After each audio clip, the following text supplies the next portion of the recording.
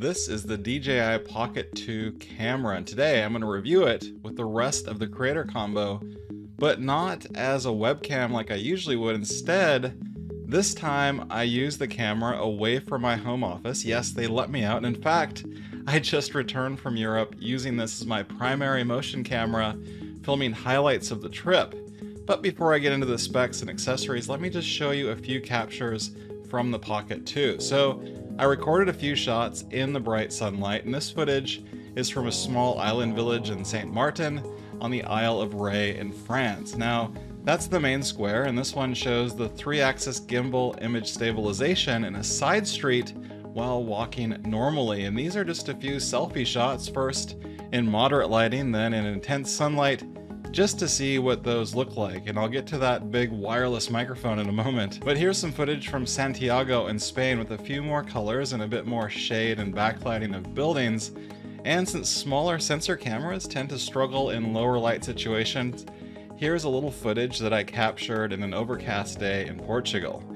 Now let's take the light level down another notch, and these are some interior shots back in Spain at the famous Santiago de Compostela Cathedral. So now you have an idea of the images this little camera can achieve. Let me go into the detail about the camera itself. Then I'm going to walk through the extras that you get from the creator combo. So the DJI Pocket 2 released in 2020 and is still arguably the best in its class. Right now for around $350 you can get this handheld camera, which is about 5 inches tall and 1.5 inches wide and deep. That's 125 millimeters by 38 millimeters if you live in a country with logical measurements.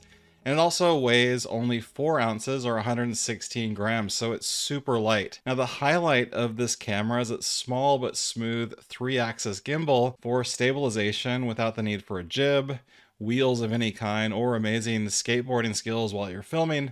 And you can use the primary control module, which is called the mini control stick, to control the gimbal or zoom in and out. Then, next to the record button is a function button that lets you recenter your shot with 2 presses, or as you can see here with 3 presses, it will flip the camera quickly into selfie mode or flip it back. Now the camera itself uses a 3/5 inch sensor, or 1/1.7 inch, which is capable of 64 megapixels or 9216 by 6912 pixels. So for video, it shoots up to 4K at 60 frames all the way down to 1080p at 24 frames with options for 24, 25, 30, 48, 52, and 60 FPS. Now the lens is distortion corrected and has a 93-degree field of view. It supports HDR, time-lapse, motion-lapse, and hyperlapse, and records video as MP4 files to a removable micro SD card, which is easily accessed from the outside of the camera. Now the audio story is also good natively with a stereo 4 microphone array that automatically adjusts based on the camera's orientation. Now here's what the microphone sounds like natively.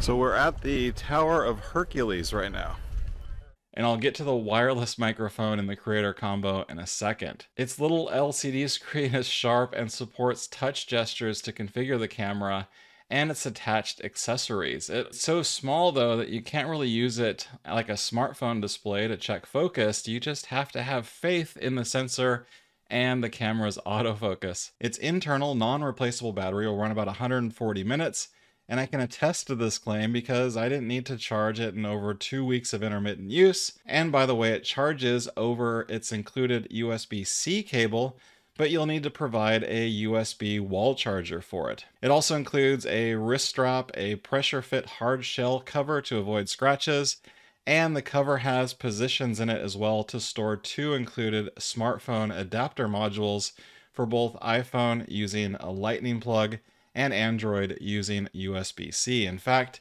you need a smartphone to set the camera up with the DJI Mimo app. So for iOS, you can download it from the App Store, but for Android, it's not on Google Play for some reason, and you need to download the APK file from DJI's website and manually install it, therefore bypassing the security of your device. You know, as someone who's worked in IT security and also device management roles, this doesn't feel particularly secure on Android, And it also means you won't get automatic updates from the Play Store on Android as well. So thumbs down for that decision. Now, also in my case, I was unable to install a firmware update for the camera using the DJI Mimo Android app, but oddly it worked just fine over iOS. So that's 2 strikes then for Android users. So that's the camera itself. Now, for another $150 or about $500 in total, you can get the creator combo. Now, the main difference between the standalone camera and the combo is that you get the wireless microphone, its companion do-it-all handle, along with a removable windscreen, or what many would call a dead cat. So let me give you a taste of what the wireless microphone sounds like from a windy island town in France. All right, so we're on the DJI Pocket 2 again with a pretty windy condition here. I've got this microphone attached to me and it's, yeah, got the dead cat on it. And once you get past its massive size if clipped to your collar, making you look a little bit like the great Doug DeMuro, it does a pretty good job with natural audio capture and wind resistance using the dead cat. Now, to get all this to work, you need to charge the microphone and attach the handle to the base of the camera. The do-it-all handle is a bit overnamed, in my opinion. It doesn't really do it all like the name suggests. From what I can tell, it adds a wireless radio for audio to microphone and data to smartphone transmission, and you can also use it to attach a more discreet wired lavalier microphone over its 3.5mm audio jack, which by the way works with both TRS and TRRS microphones, so thumbs up for that level of microphone flexibility. Now finally, the handle makes the camera tripod mountable using a standard quarter 20 threaded tripod mount. The combo also includes a compact tripod mount base and a tiny foldable tripod for positioning on a flat level surface. And finally, you get a wide angle lens that magnetically attaches as an additional lens to the camera, and it extends the field of view from 93 degrees to 110 degrees. Now I recommend using this for selfie videos if you're not using a selfie stick or the extender accessory that you can buy, so that it gets a little bit more of your shoulders and torso in the frame. A selfie stick would also limit you in terms of using the image, recenter, and flip controls with the function button, as well as zoom or gimbal controls using the joystick. So that leaves the big question then. So is the $150 that you need to spend for the creator kit worth it? Well, I think so. So if you plan to use the camera outside and record audio, the wireless microphone is nice to have. Now, if you buy all the accessories separately, they would go for about $250 total. And if you have a problem with the size of the wireless microphone, like I did, I wouldn't blame you. It's very noticeable on camera. So if you do need an external microphone, you could get away with just the camera only option, then buy the do-it-all handle, which is about $100, and add your own wired lapel microphone. Now I haven't tested this configuration myself, but I do have a few good ones in 3.5mm from Shure and Deity, or you could go all out with a Sanken COS 11D microphone, which will probably cost you as much as the camera, but it's going to sound amazing. Now the mini tripod and wide angle lens, in my opinion, doesn't add a ton of value, and you can also shoot selfies without it, but you can get first and third party ND filters, which I think would come in handy for outdoor filming. You know, I wish I actually had purchased those filters for my trip to Europe, to be honest. Now for my overall thoughts on the camera, first, what I really like about it is the image quality. That's pretty amazing. You know, it's crazy what a step from 2/5 inch of a camera sensor can make when you compare it to webcams, like the ObSpot webcams that I like, and also the Makose 4K camera that I have, to the 3/5 sensor that's in the DJI Pocket 2. Of course, compared to a full-size mirrorless camera with detachable lenses, you're giving up things like low aperture cinematic looking shots with a shallow depth of field, things like ease of adjustment for your ISO or other settings. But if you're a fan of auto settings and point and shoot style filming or photography, this little camera is ideal, and the built-in gimbal really helps ensure that all of your shots are smooth, even if you're walking with it. So it works well also in various lighting conditions, unlike some of the action cameras out there.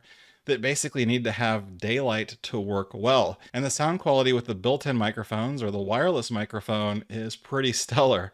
It's an amazing camera that's better than what's in even the best smartphones today. And it looks about as stealth, or arguably even more stealth, than a smartphone when you're using it out in the public. Plus, you don't need to worry about filling up your phone's onboard storage or draining its battery, or any distractions popping up on the screen while you're recording. Now, what I do wish was better on the DJI Pocket 2 is that, first, I'm not a fan of the experience for Android users. So the app that's hosted outside of the Google Play Store is pretty sketchy in my opinion. The firmware updates failing made that even worse, and I get that many creators use Apple products, but Android actually has a larger market share, so for me it doesn't make sense. Also, I wish that there were native experiences for PC or Mac. Now, you can't move image files or video files over USB-C directly to a computer. It only works that way for mobile phones, so if you're stuck without an SD card reader like I was, by the way, in Europe, the only thing that I could do was transfer the media to my phone, then from my phone over USB-C to my laptop. So it's too dependent on smartphones, in my opinion, as if that's going to be the main device where post-production is going to be done against the videos that it films. Maybe that's true for some people, but there should be a way, in my opinion, to have the camera appear as a storage drive. And micro SD cards are so tiny, they're pretty easy to drop or get mixed up with other micro SD cards that you have. And they're also easy to lose especially while you're away from home or the office. Then there's this microphone here, and I wish that the wireless microphone was about a quarter of its current size or less. Now, the wireless microphone itself does have a 3.5 millimeter jack on top that you can see there, but another wired microphone is something else that you need to carry and doesn't really make sense if you're filming solo. The microphone could be a lot smaller than this. And the last thing that I wish the camera could do is operate as a USB webcam for PC and Mac. Even if it needed to drop its maximum resolution to 4K 30, I think it would blow away even the best webcams out there. Now, granted, I still need to test the Insta360 link, but the Pocket 2 has a slightly larger image sensor, a wider field of view, and excellent onboard microphone, so it would likely blow it away, but I'll need to test that out to see if that's really the case. That said, I don't think that any of these nitpicks or improvement ideas are deal breakers though, and I would still recommend this camera at $350 and would say to go with the Creator Combo at $500 if you can. Now, I'd also recommend buying a third-party carrying case made specifically for the Pocket 2 Creator Combo. I have one on the way from Maxcam that looks compact, but with enough extra room to fit a few other accessories, like ND filters or an SD card reader. So the DJI Pocket 2 gets a yes from me and was a great compact vacation camera. So if this was helpful for you, don't forget to tap the like button. If you really hated it, tap that dislike button.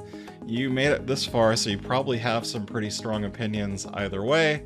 So to see a lot more camera stuff, be sure to watch my previous videos, subscribe for new ones as well, along with a few related tech tips. And as always, thank you so much for watching.